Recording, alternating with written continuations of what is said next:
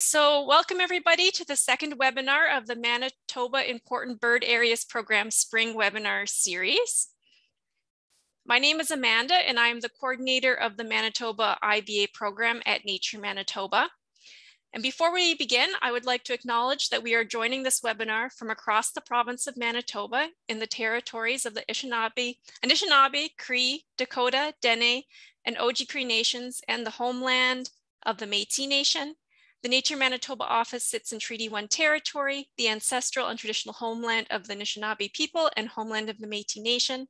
All of these people have been caretakers of the land since time immemorial and continue to be strong caretakers today and into the future.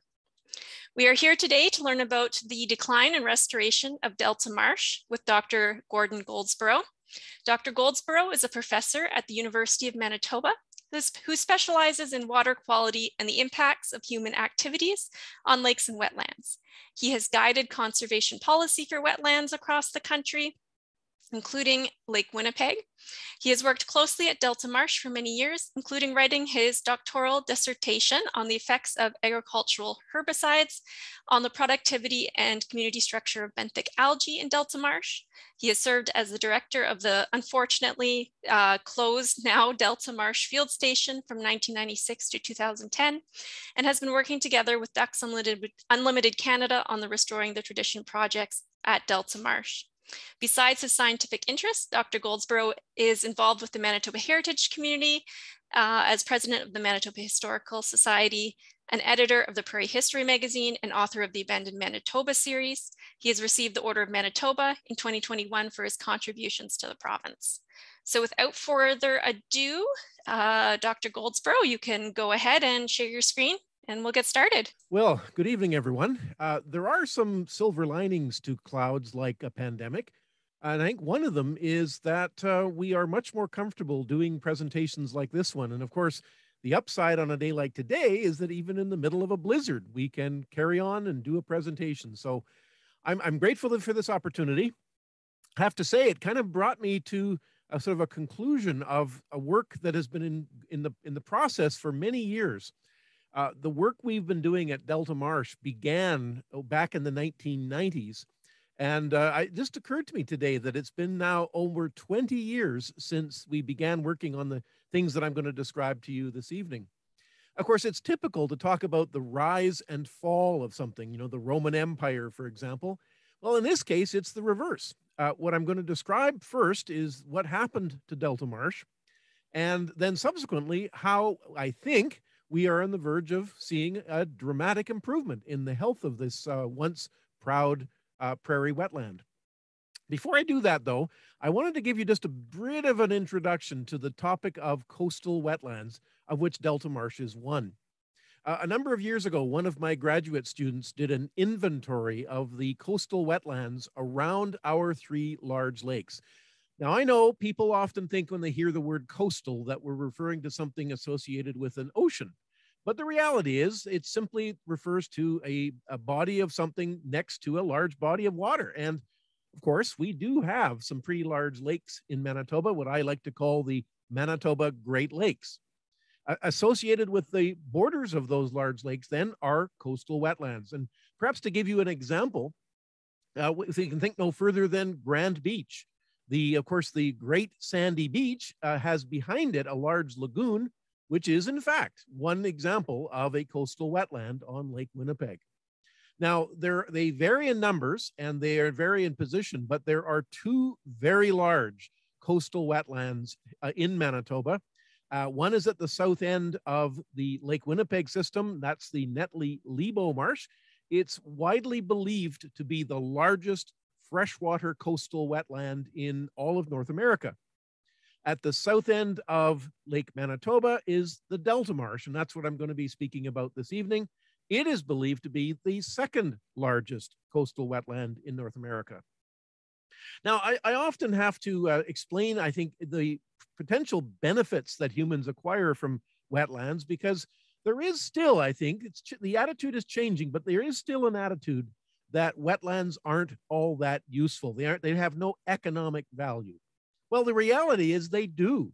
And it goes back an awfully long way. This photo, for instance, an archival photo of a farmer somewhere in the Gimli area that went out into some of these coastal wetlands, harvesting the vegetation and bringing it back to feed his livestock. It was what they called wild hay. And of course, the reality is that is a definite benefit, an economic benefit to the farmer and to his livestock. And that's simply one of the economic values of these coastal wetlands. We know now that they are important habitat for lake fish, that the populations of fish that we look for in our sport fishery, in our commercial fishery, are a direct result of the spawning and the feeding that occurs in these coastal wetlands. Likewise, migratory birds, things like ducks and geese, often stage in these coastal wetlands. They spend time on their way south in the fall, north in the spring. There's also evidence that they breed in some of these marshes as well.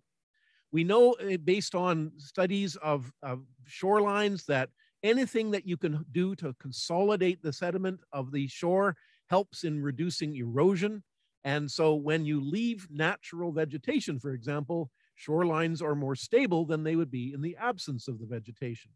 And then ultimately, as we confront the problems facing lakes like Lake Winnipeg that is going through dramatic changes in water quality, the reality is that the natural ability of the vegetation and the other living things in wetlands help to remove a lot of the contaminants that would otherwise go into the lake. So I often describe coastal wetlands as nature's kidneys. They essentially help to purify water on its way into the lake. Now, I confess that much of the story that I'm going to be telling this evening does not pertain directly to birds.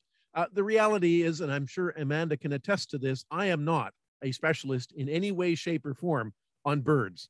I know a bird when I see one. I don't know if I could tell you necessarily what it is, but I realize that they are an important constituent of these coastal wetlands. And so ultimately, the conclusion of my story, I hope to sort of leave you with an impression that conditions are better now than Delta Marsh and other coastal marshes as a result of restoration work on other things in the ecosystem.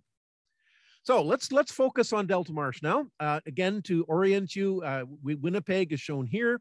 It is about an hour and a half northwest of Winnipeg on the south end of Lake Manitoba. And it's believed to have been formed about 2,500 years ago as a result of what's referred to as barrier beach formation at the south end of the lake. In other words, that Delta Marsh was at one time part of Lake Manitoba.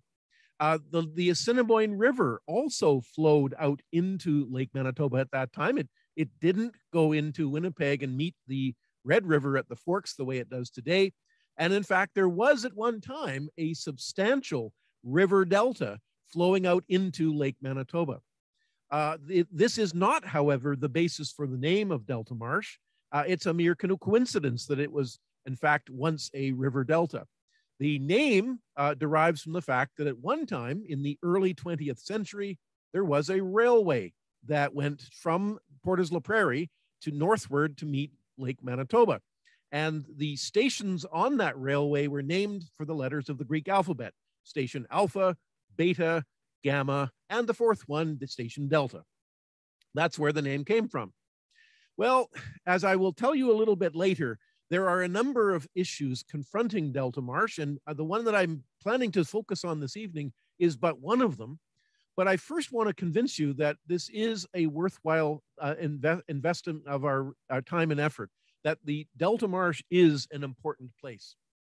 Back in 1982, the federal government in Canada designated wetlands of international significance under something called the Ramsar Convention. Basically, this is an international agreement between nations that recognize wetlands for some sort of significant contribution. And there's various criteria as to what the wetland can provide. In the case of Delta Marsh, it was selected on the basis of its importance as bird habitat. And I'll talk a little bit about that shortly. 1982, it became Manitoba's, one of Manitoba's two Ramsar wetlands, the other one being the Oak Hammock Marsh. In 1988, the Delta Marsh was designated as a heritage marsh by the provincial government. And in 1999, Bird Studies Canada, in partnership with regional organizations like Nature Manitoba here in Manitoba, designated the Delta Marsh as an IBA, an important bird area. All of these designations were in recognition of Delta's importance as bird habitat. Now, there's an easy way to demonstrate this importance by showing you some archival photos. So these pair, for instance, might horrify you because, of course, they show rather substantial numbers of ducks and geese that have been killed through hunting. The reality was that at one time, Delta Marsh was perceived to have a limitless quantity of these waterfowl. And I think the feeling was at the time that there simply was no possibility of exhausting that resource. The photo in the bottom, for instance, had written on the back of it, 3 days bag, implying that the birds that we see hanging on the side of that building were all acquired in the course of 3 days. And this, as a result, Delta Marsh was legendary, literally around the world, for the abundance of waterfowl that it supported. And as a result, people came from far and wide to duck hunt.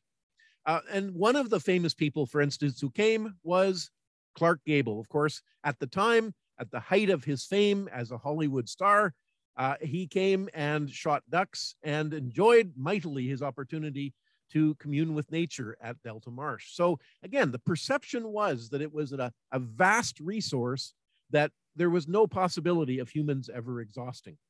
Well, of course, humans did contribute to the destruction of Delta Marsh, along with other factors. And the majority of the consequences that I'm going to describe can be dated to around the 1950s, 1960s. So if we enumerate them, and I don't have the time this evening to go into the detail to justify each of these points, I will speak to some of them directly and some of them not. We do, of course, know that Delta Marsh is surrounded by active agricultural land where things like fertilizer are being used with increasing frequency. There is livestock operations from which manure emanates. We have domestic sewage because of the fact that there's a large number of residential cottages along the lakeshore between Delta Marsh and Lake Manitoba. In fact, one of the earliest cottage developments in Manitoba. All of these are sources of pollution, things like nitrogen and phosphorus, which contribute to the excessive growth of algae and other plants, to the detriment of the ecosystem. We've also documented a number of invasive species that have inhabited the marsh, and one of them that dates back, we think, to at least the 1930s is the hybrid cattail, a hybrid produced between the native North American cattail and an introduced European cattail. It's very vigorous, as many hybrids are. It thrives across a range of water levels. It especially likes water that contains lots of nutrients. And as a result, it did very nicely at Delta Marsh. In fact, to the extent that I believe that virtually all the cattails we have at Delta Marsh are probably now the hybrid. There are a number of other consequences of change that I think are all connected in some way. For one, we have seen a marked increase in the turbidity of the water, the murkiness, essentially.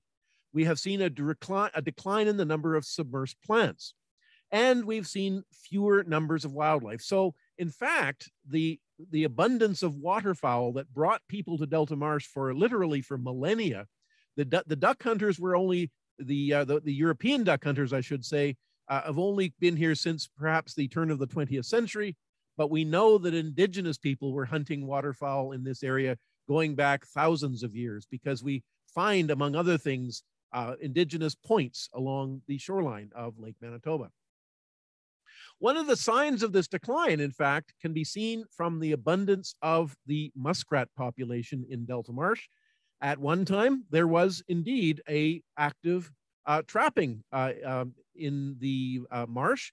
Muskrats were trapped for their fur, and the populations that were collected annually ranged in the thousands. As you can see in this graph, from the 1940s, the 1950s, up until the late 1950s, population estimates of anywhere from 20,000 to perhaps as many as 100,000 muskrats. There was a catastrophic decline that occurred through the 1960s, And in fact, this persists to this day. I personally can't recall the last time I saw any significant number of muskrats in Delta Marsh. I sometimes refer to them as marsh canaries because just as a canary can indicate declining air quality in a mine, I think the absence of muskrats in a marsh indicate the absence of good habitat conditions for them. And there's a number of possible reasons for this. I think one of the major ones is the common carp. Carp are an introduced fish species, but unlike a lot of the other invasive species that we have in North America, this one was introduced intentionally. It was brought here, we believe, at least here, I'm meaning to Manitoba, in the early 1880s as a potential food fish. The quote from a government report at the time said that it was potential food for the poor man's table, assuming therefore that if a poor person could not afford to buy, beef or pork or chicken or some of the other mainstream meats, well, you could eat carp. Unfortunately, carp are not an especially tasty fish because of the nature of their diet. I often say the best way to describe them is to take the word carp and transpose the A and the R. They are an incredibly prolific fish. The average adult female carp can produce up to 2 million eggs annually. They lack many natural predators, and therefore there are relatively few checks on their numbers. As a result, they have thrived.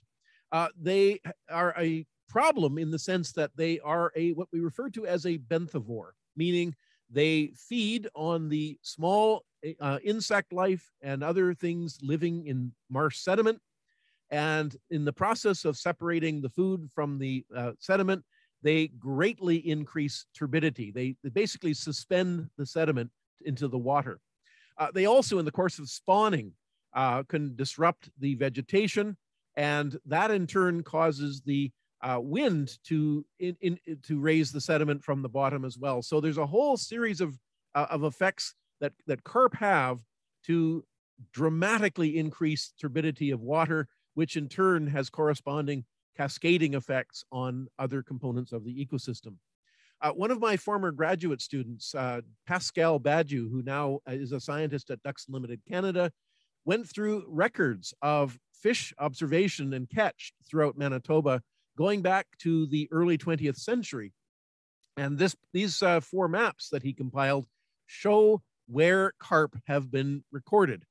So before the 1940s, essentially the only place where carp were observed was in the Red River. Subsequently, they managed to get into the Assiniboine River. Of course, no surprise, the two are connected, and they made their way essentially into the Manitoba Great Lakes from there.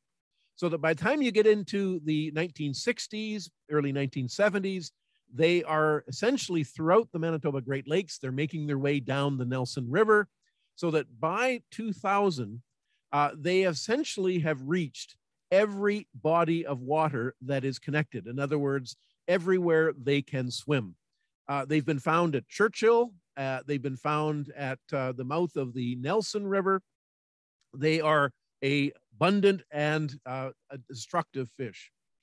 One of my colleagues, Dr. Dale Robleski at Ducks Unlimited Canada, now retired, did an awful lot of work on the fish that were in the Delta Marsh in the 1990s to understand some of the pressures that were affecting the marsh. And he found, this is some of his data from the year 1999, he found that in some years, half of the fish that he caught in nets, you can see him in the back here showing the nets they were using, half of them were carp. In fact, I would submit that this is perhaps an underestimate because as the old fish tale goes, the big ones get away. That in effect, the large muscular fish simply aren't caught by these nets. They punch their way through and only the smaller carp are caught. So I would submit that the number probably was higher than the half that his data show. Well, the solution to carp is to keep them out of the habitat from which they're causing destruction. This turns out to be a fairly standard approach. A few years ago, I had an opportunity to visit a place called Coots Paradise. At the west end of Lake Ontario, near the city of Hamilton, there we see a large structure that was erected that is between the Coots Paradise, which is fairly well named, I'm told. It's a bird haven. It is also a very nice coastal wetland, has lots of vegetation in it. And this structure is designed to exclude carp almost entirely. Now, because of the way this has been designed, there's a series of large cages that are behind the screens, and carp that are trying to get into the Coots Paradise get caught in these screens. And then subsequently, and this just boggled my mind when I first saw it, was they actually employ people to hand sort the fish that they catch in these large cages. In the back of this photo, that sort of brownish cage you can see is one of the cages they catch the fish in. They discharge the fish into a tank. Then they go manually, and the person in the orange suit here is operating a little flap gate. And as the fish come down the gate, the trough, they are sorted by hand. Good fish go into the Coots Paradise. Bad fish do not. This is the sort of approach that can happen when you have a small coastal wetland. I said again, Delta Marsh is the second largest on the continent, 18,500 hectares compared to Coots Paradise, which is somewhere in the range of about 60, I think. So the logistics of this sort of approach to a carp exclusion simply do not work on a larger scale. And so I'll show you another approach that we adopted. Before we did this, though, before we got into doing carp exclusion, we wanted to demonstrate, we wanted to prove that carp were in fact responsible for the changes that we're seeing in the Delta Marsh. So one of the experiments we conducted very early on, this goes back now to 2000, 22 years ago, we investigated the effects of carp in a series of diked areas in Delta Marsh. It was an area that had been constructed in the 1980s for use in a long-term experiment on the effects of water level change in Delta Marsh. By the time we came along in 2000, they were no longer in use. So we thought, hey, this is pretty good. We've got some areas that are enclosed. In other words, that we can put fish into these areas that are enclosed and they can't get out. And we can therefore monitor what happens when carp get into the system. So one of my graduate students, Pascal Badiou, stocked these cells at varying densities of carp. So the numbers you're seeing now superimposed over this aerial photo show the densities of carp. And the numbers, to be honest, were determined on the basis of the range of density that we anticipated might occur in Delta Marsh. Because at that time, we really didn't know what sort of density carp were in Delta Marsh because there was really no easy way to measure it. So we thought, well, we'll just span the entire possible range from no carp on the left-hand side of this picture all the way through to 1,200 kilograms of carp per hectare, which is probably higher than occurs in the marsh. It's probably higher than occurs in pretty much any marsh, but we wanted us to see the range of possibilities and what it would do. As you can see, there were several others in between. The idea then was that we monitored the conditions of these enclosed areas over a period of time to see how the conditions changed. And there's a whole series of measurements that Pascal did in the course of his work. One of the things that he measured was the suspended sediment that was being kicked up from the bottom by the burrowing activities of the carp. One of the graphs that he acquired in the course of doing his measurements was this one. It shows us on the horizontal axis the biomass of carp that had been stocked in those enclosures. On the vertical axis, it shows the dry weight of the material that was suspended and then subsequently collected in some traps that he had installed. And as you can see, I think the relationship is a perfect linear one. In other words, the more carp there are, the more suspended sediment there is. And of course, vice versa. The fewer the carp, the lower the suspended sediment. So it made a fairly convincing case that carp exclusion could reduce turbidity.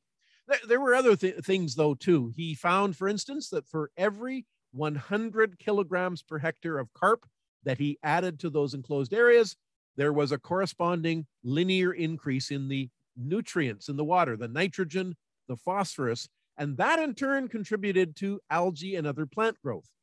There was a corresponding increase in suspended particles, as I've just shown you. There was an increase in the algae, the phytoplankton, as it's sometimes called.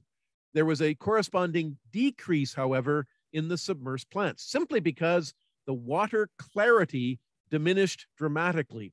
And of course, submersed plants require light for photosynthesis. In the absence of light, they diminish. So that was one of our first clues that carp exclusion in Delta Marsh could work. So our next step then was to do a slightly larger scale experiment. In 2001, the year after we began the work in those cells, those enclosed cells, we began a larger scale manipulative experiment with the help from Manitoba Hydro. They helped fund this project. And over the course of 4 years, we did a couple of manipulations to areas in the marsh. In some areas of the marsh, we excluded carp. In other words, we kept them out of places they had previously been. We did this in 2 ways. One way was through the use of screens. And in fact, the first slide, the one at the very beginning of my presentation, I showed you one of the screens that we used in the course of this kind of work. And that was the intention then was to allow water to pass through, but not carp. The alternative was to use these sandbag dikes. And the idea then was to exclude both water contact and carp to see if in that extreme case, could we see an improvement in conditions. And then subsequently in 3 successive years, we followed how the marshes changed. And did they change? Here's an aerial photo of the previous view. That previous photo was taken showing the sandbag dike. On the left-hand side is the area of the marsh that you can see carp in. And the way you can tell that is the water is distinctly green, mainly because of all the algae and other suspended material kicked up by the carp and the nutrients that the carp resuspension cause in growth of algae. On the right-hand side, you'll notice that the isolated area, isolated by the sandbag dike, is black. Well, the reason it's so dark is that the water became immediately clear. It was really quite remarkable how quickly that happened. And as a result, you can see the sediment at the bottom of this water body, and it's a dark color. So a very visual demonstration of the effectiveness of carp exclusion. Now, at the same time as we were excluding carp from places they had previously been, we also allowed carp to get into places they had previously not been.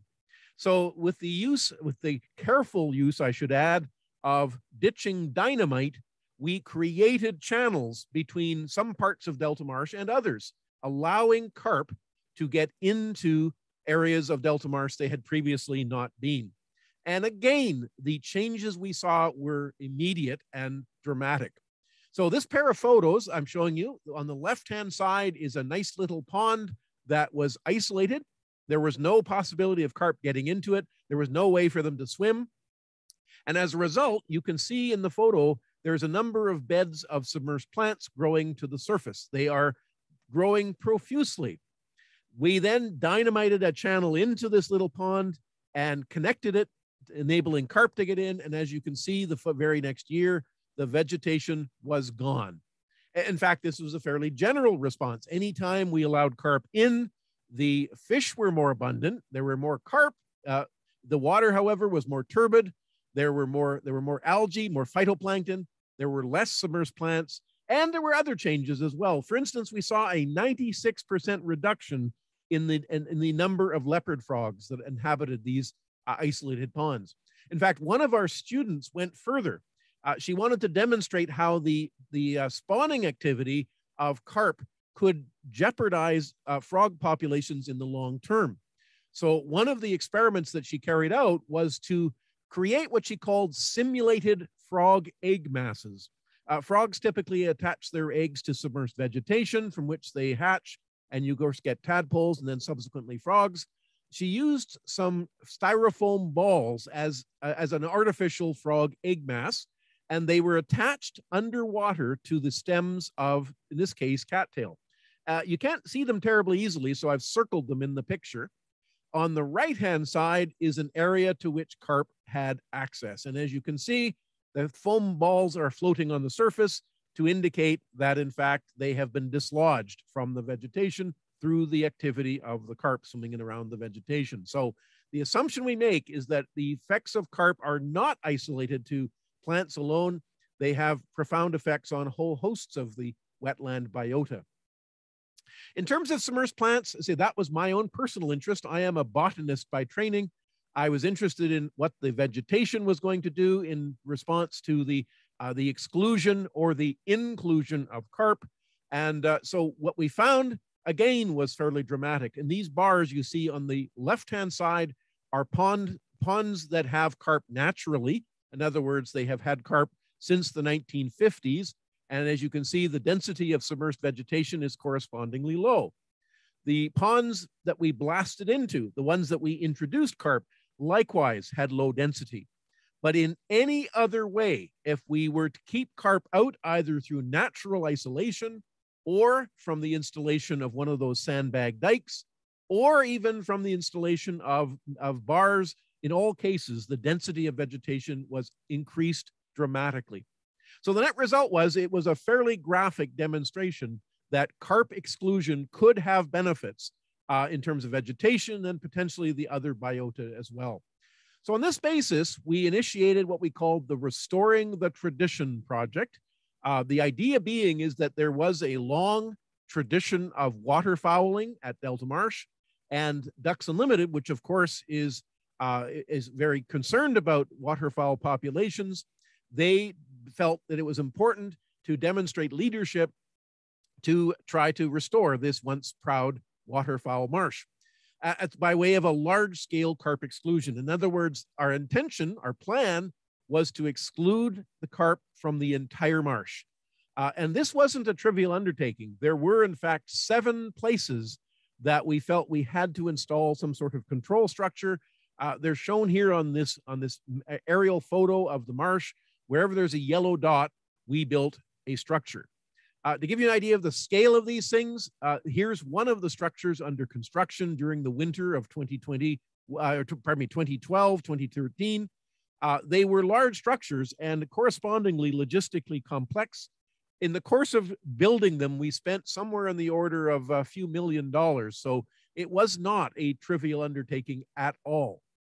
But when they were finished, they gave us the ability to exclude carp from the entire Delta Marsh. This is one of the control structures after it was completed. And you might say, well, how is it excluding fish when the structure appears to be above water? Well, this is only the walkway across the top of the structure. Underneath this walkway are a series of screens that look like this. They consist of metal bars that are 7 centimeters apart. There is significance to this 7-centimeter value, which I'll try to explain. In the course of preparing for this project, we installed hoop nets that are basically shaped like long cylinders made out of a mesh, and they were installed on channels connecting Lake Manitoba to Delta Marsh. The idea being is that they would catch fish that were migrating from the lake into the marsh. In the course of that, we collected vast numbers of all sorts of fish, not just carp, but all sorts of other species that do come into the marsh. And one of the things we measured, among other things, were the widths of those fish. Now, this is not a parameter that fisheries biologists typically measure. It's common to measure things like the weight or sometimes something called the fork length, which is the distance from the snout to the tail. But rarely, if ever, do they measure the width. But we needed to know how wide the fish were so that we could give some insight to how far apart our bars should be. So these are some data from my colleague, Dr. Dale Wroblewski, showing the population of fish that were going through the Delta Channel in 2010. The different symbols and colors denote different species of fish. And I'll draw your attention specifically to the pink squares. Those are the common carp. Those are the ones that we would choose to exclude. And I think, as you can see, that although there are some small carp shown at the left-hand side, the majority of the carp that were caught were of the larger end of the size scale. So when we looked at this and decided, well, how could we best exclude carp while not excluding other, perhaps more desirable species? Well, the idea was to use a 70 70 millimeter bar spacing. And yes, it does potentially exclude other species, as you can see. However, there's another element to this experiment, which is the timing of the deployment of these screens. They are not put in place and left there permanently. They are, in fact, removed later in the summer and then redeployed the following spring after a certain period of time has elapsed. The idea being is that carp are one of the last species to migrate from Lake Manitoba into Delta Marsh. By careful timing, it is possible to allow the majority of the desirable fish to get into Delta Marsh while excluding the majority of the undesirable fish. It is a quite remarkable undertaking to get this kind of information. It took phenomenal numbers of measurements, but we're proud to say that we have achieved the objective of reducing the effect of carp while having a relatively minimal effect on the other species of fish that were present. To give you some idea of the effectiveness, here is a photograph taken on a day when the carp were trying their best to get into Delta Marsh. You can see the water on the right-hand side of our structure. On the left, the water is literally roiling with carp. So there's certainly an abundance. One of our colleagues, one of our participants in the project, deployed a trail camera above the structure pointing straight down. And this was one of the photos that he took. You can see the abundance of carp that at times tried desperately to get into Delta Marsh and did not succeed. Now, admittedly, the smaller carp can pass through the bars, and that was not the ones we were intending to exclude. In fact, what we find is that the most destructive carp are the largest ones. The smaller ones, their impacts are relatively minor. So the idea then is, say, we were keeping out the most destructive species. Interestingly, those trail cameras that we had at these structures also revealed something else that, from the standpoint of bird life, might prove interesting.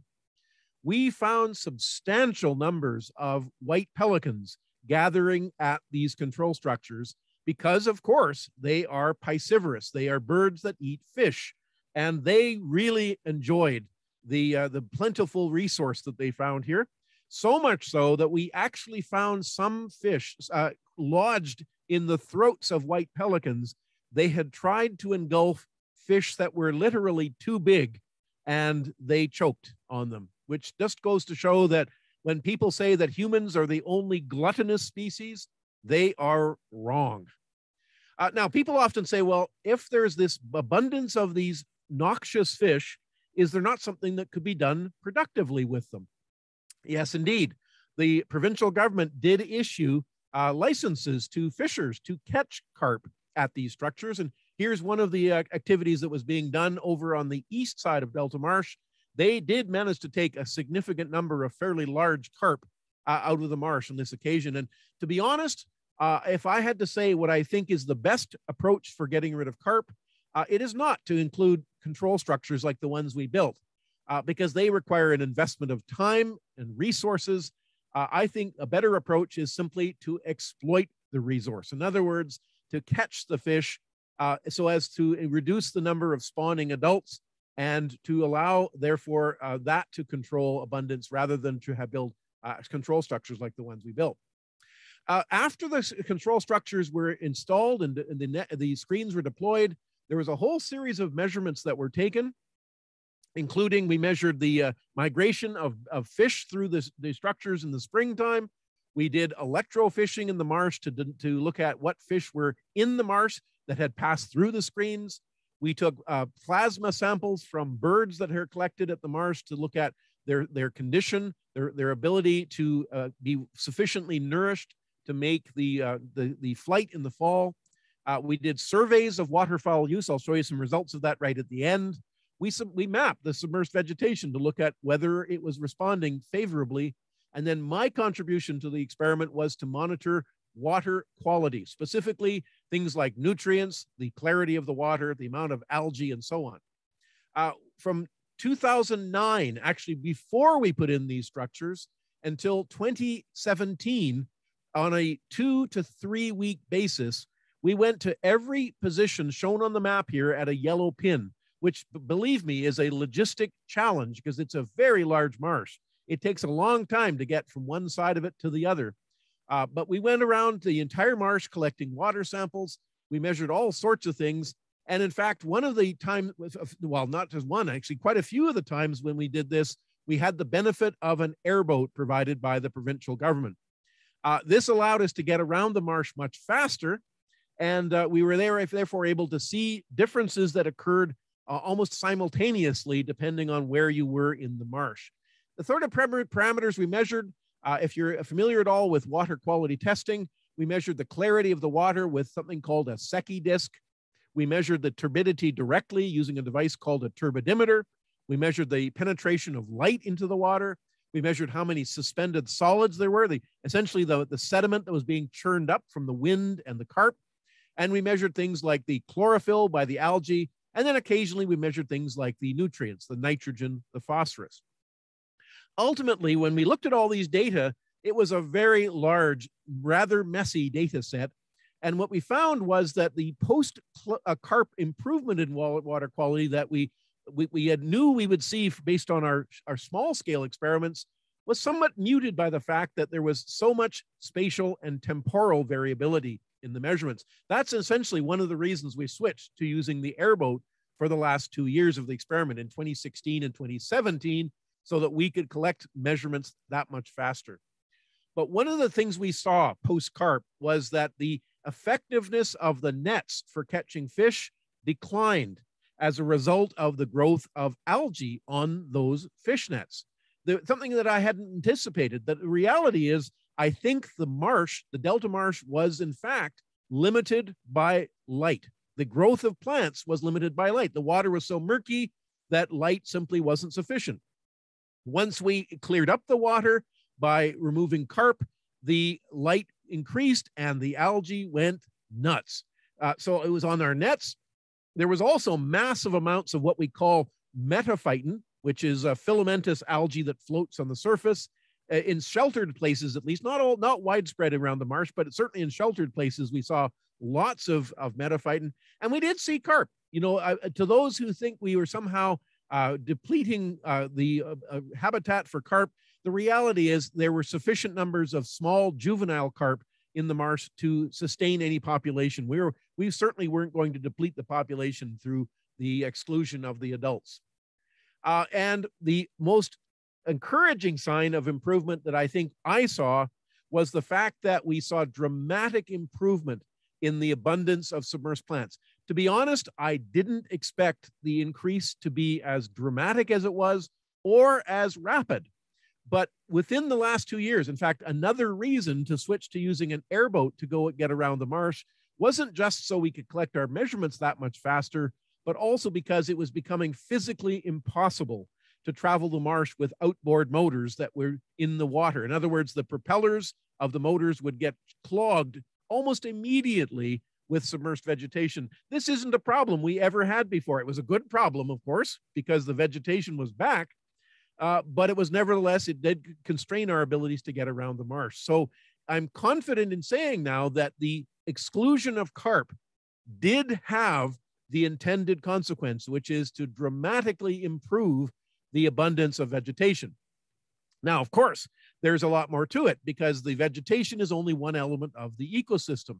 Ultimately, we hope that it creates the conditions that are favorable for the small invertebrates, for example, that inhabit this vegetation, the amphibians like the frogs and so on, and ultimately that it would benefit the birds. Well, every year, the Manitoba government conducts a survey of waterfowl in Delta Marsh going back to the 1960s. And these surveys are shown, one of the sets of the data from that survey, for example, is shown here. This is the abundance of canvasback ducks, the number per square kilometer in the marsh. And as you can see, in the 1960s, 70s, and possibly even into the early 80s, there were fairly significant numbers of canvasbacks.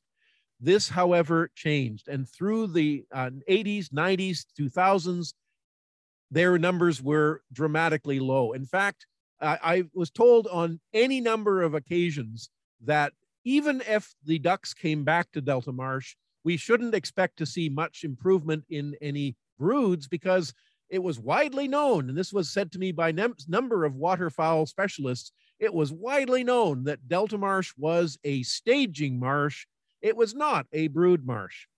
Well, I'm happy to say that they proved wrong, that in fact, Delta Marsh has become a brood marsh. And we did see fairly regularly on some of our tours, considerable numbers of ducklings and other bird young. So since the structures were in place, the numbers of canvasbacks have gone up. It is sporadic, I admit. It's not always seen every single year. The success of our carp exclusion is not always effective entirely. It depends to some extent in the timing with which the screens are installed. Sometimes there are conditions beyond our control.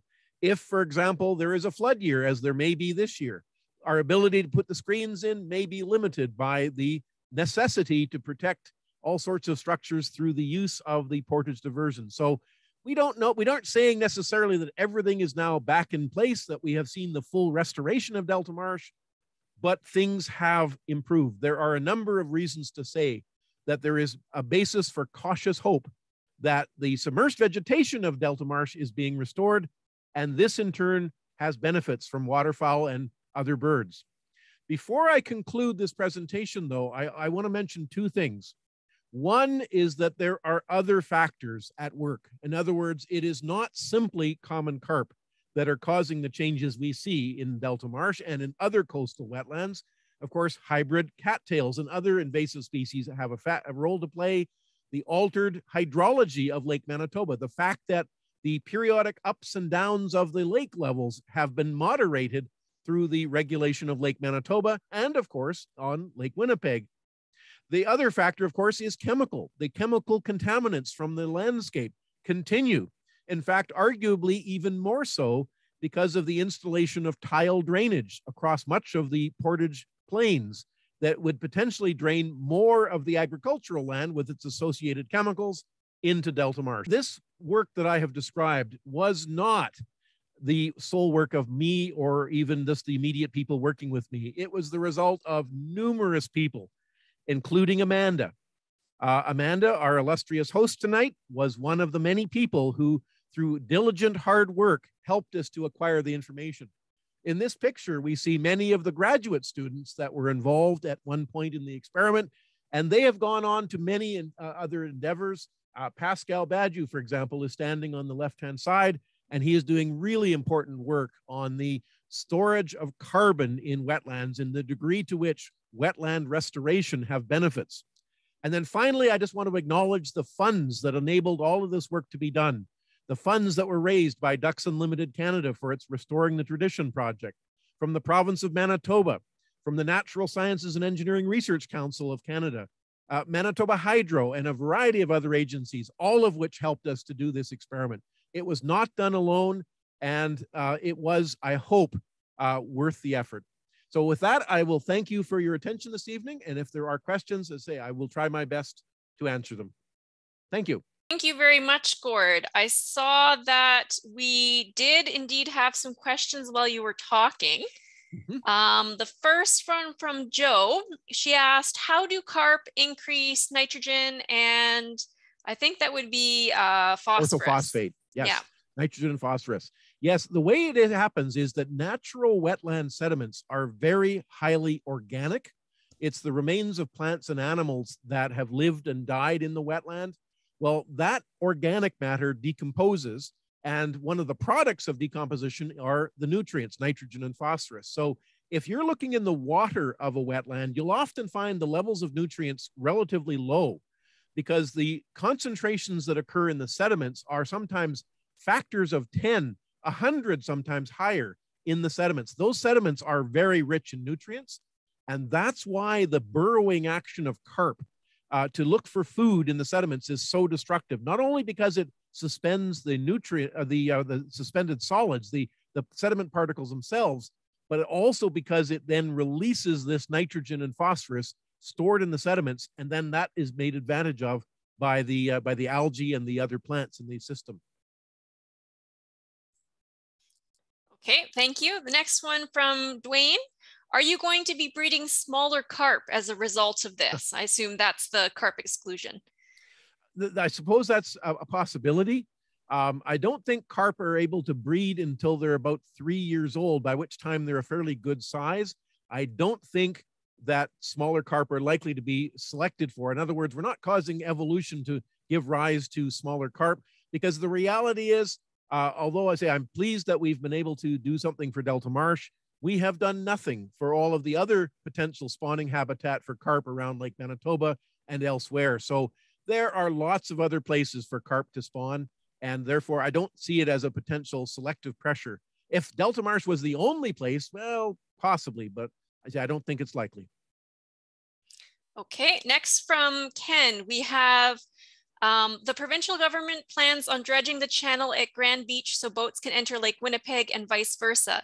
This will allow the carp back into the lagoon. In your opinion, is this a good or bad idea? Well, I suspect that even when the lagoon wasn't as deep as it is going to be, the carp are still able to get in. Carp are remarkable at being able to swim through literally a few centimeters of water.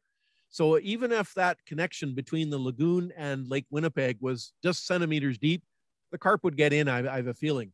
I'm not a big fan, though, of dredging, simply because it reduces the abundance of habitat for other things that are living in that area. The unfortunate reality is that it's going to get rid of all the vegetation that was there. It's going to get rid of any of the associated invertebrates and other things. I don't think it's a good idea to dredge if it isn't necessary. I realize the benefit is for boating, and so that's why they're doing it, I think. But personally, if I had my druthers, I would say it's not a good idea to dredge any coastal wetland. Okay, next question is, what is the life expectancy of carp? That's a good one. I actually don't know. I personally am not a carp expert, but I'm pretty sure it's at least a dozen years. But I'm not sure if anybody really truly knows. I guess you'd have to keep them in captivity to truly know what the life expectancy is. Sorry, I can't say.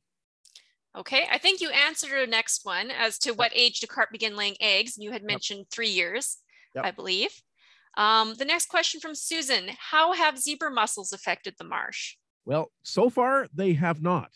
But it's very likely that zebra mussels will begin growing on our structures, on those bars. And that's a potential problem. What it's going to entail, therefore, is going to have to be cleaning activities done. Now, the bars aren't in there permanently, so it would be probably fairly straightforward to remove them and brush the zebra mussels off. The design of the structures is such that we can remove one screen while leaving another in place. So in other words, we don't let carp in while the screens would be out to remove mussels. But the marsh, in terms of its overall habitat, isn't great in a place for zebra mussels. They typically like firm surfaces on which to attach. The only place I could envision zebra mussels really thriving would be on the surfaces of submerged plants like cattails and bulrushes. So possibly, but they're, as far as I know, they're not abundant yet. They are known to be in Lake Manitoba now, but as to my knowledge, they have not yet been observed in Delta Marsh. Okay, thank you. Next question we have is, do carp overwinter in the marsh? Not in any abundance. It is possible. Carp are particularly good at surviving low oxygen conditions, and it's conceivable that in deep areas of the marsh where the water is deep enough that there might be sufficient volume of liquid water under the winter ice that they might be able to survive there, even if the oxygen levels drop quite low. But the reality is the vast majority of Delta Marsh is simply too deep, or pardon me, the opposite, too shallow for carp. That the depth of ice in the winter is usually at least a meter, usually 3 feet or more. And much of Delta Marsh is about that depth. The reality, therefore, is that there's either no water underneath the ice, or if there is, it goes completely anoxic. In other words, there's no oxygen at all. It's unlikely that carp could survive there. So the majority of the carp do not overwinter in the marsh. They move out into Lake Manitoba. They spend the winter there. Okay, thank you. Next we have, can we encourage the shrubbery and trees along the edge of the lake to assist the kidneys of the lake? Absolutely. Shrubbery, trees are good. I would submit that even the emergent vegetation like cattails and bulrushes and frags and other things is also good. So I personally like nature's defenses to armor shorelines. I know there are sometimes tendencies for people to put in things like gabions to help in reducing erosion. But the reality is nature has got an advantage over anything that a human can create, and that's that it's self-sustaining. You know, if a human puts in gabions, you have to maintain them, and they will have to be maintained. There's nothing like nature to keep it self-maintained. So yes, absolutely. Vegetation of any kind around shorelines is a good idea. Okay, and next from Karen, we have, is there any economic use for carp, such as omega-3 oils or animal food? You know, I really had high hopes for this one. For a number of years, we had a guy coming to Manitoba with plan to establish a industrial protein facility. The idea being is that you can use carp and in fact, a lot of other biomass as a source of industrial protein that could be used in a variety of ways, including, you know, making things like shampoo. I thought it was a great idea. I thought it was a way to make carp of an economic value. Now, since that time, and by the way, it never developed, for reasons that I've never fully understood, there is value in economic value in carp, which is that the roe of carp, the eggs, in other words, is an acceptable alternative for the eggs of sturgeon to make caviar. And having eaten carp itself, I can attest that it's not great eating. Carp are not good to eat, but carp caviar, on the other hand, is actually pretty darn tasty. And of course, every carp egg that you eat is not only a bit of nourishment and enjoyment, it's also one less carp that's going to find its way into places like Delta Marsh. So yes, I think there is potential economic development. There's other things as well. I've heard, for example, that you can make a pretty darn good grade of leather out of the skin of a carp that unlike cattle leather, does not turn hard when it gets wet. So in other words, if you made a pair of gloves out of carp leather, if you got them wet, they wouldn't turn hard the way cowhide would. Very interesting. I think the second year I worked at Delta Marsh, there were people with a big barge, perhaps, collecting carp. Mm. So Andrew says, I guess he looked up the life expectancy, says 20 years for Eurasian carp is what he had found. Okay. And good to know. Yeah, just some people saying thank you, that your work was instrumental in leading them on their path as scientists. And yeah, lots of people found this very interesting. And thank you very much for coming to talk with us, Gord. It looks like we've answered all of the questions very, very thoroughly. Thank you. So yeah, so we'll just end up here. So like I said, a big thank you to Dr. Goldsborough for a really interesting presentation. Delta Marsh is a favorite birding and recreation spot for people, and we really hope it stays that way for many years to come with the help of this work. Although, like you said, there's many factors that lead into the health of the marsh.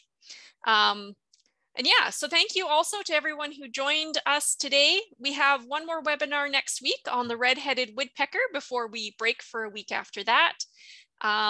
So next Wednesday at 7 o'clock, we have another presentation in our webinar series, and there is still space available if you are interested in joining us for that.